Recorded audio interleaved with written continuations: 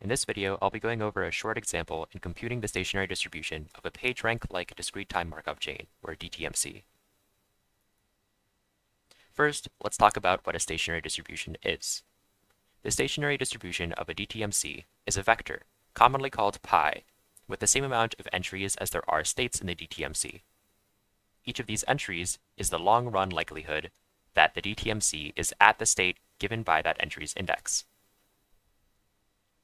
The example we have here of a stationary distribution 1/3, 2/3 corresponds to a DTMC with a pair of states in which the long-run likelihood that we are at the first state is 1 in 3, and the likelihood that we are at the second state is 2 in 3.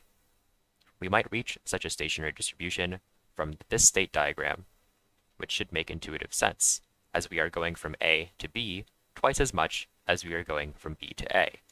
And the long-run likelihood that we are at B is twice that of the long-run likelihood that we are at A. Here's an example of a scenario in which you might want to find the stationary distribution of a DTMC.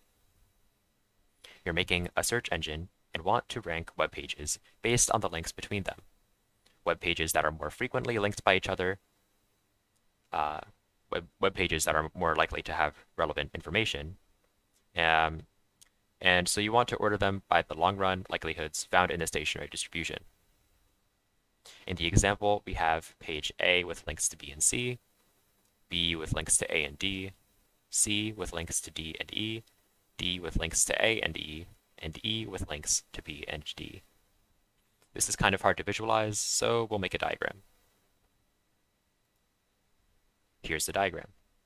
We could solve this with the cut method, which I demonstrated in another one of my videos, but since this diagram is a little more complex, we'll be using a matrix to represent it.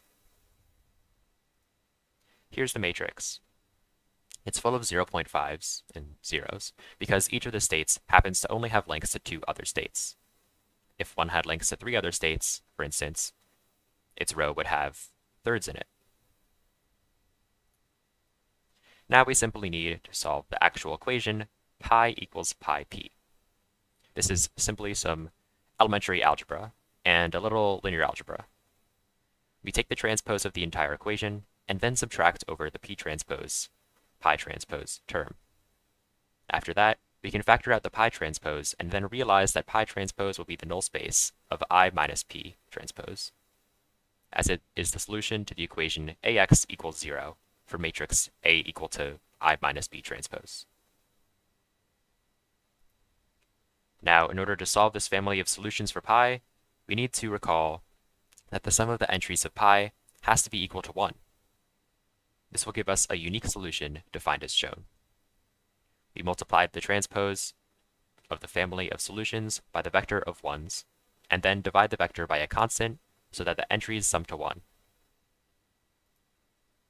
So we're done with the lin algebra part, but now we need to actually solve this for our p. By hand, this is a huge pain, and so it's better to use either MATLAB or Octave or Wolfram Alpha or what have you to do this instead.